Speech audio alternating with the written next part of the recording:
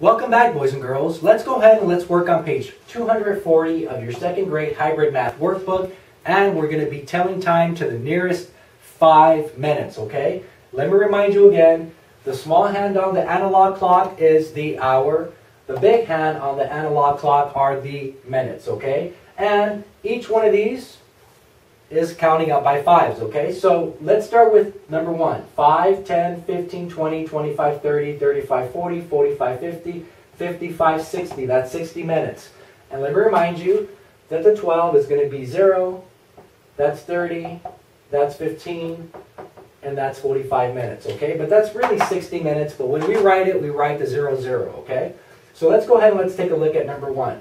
So the small hand is pointing close to the 2, so that's going to be 2. And then the minute hand is 0, 5.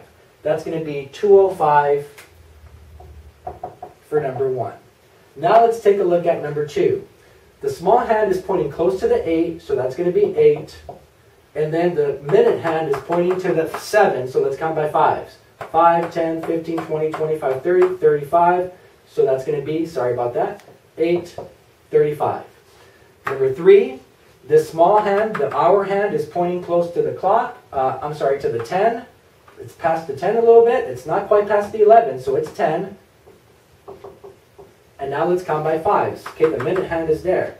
5, 10. So it's going to be 10, 10.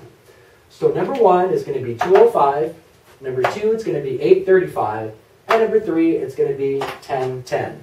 So boys and girls, go ahead and work on sets 1 and 2 in your hybrid math workbook, and we'll see you at the next video.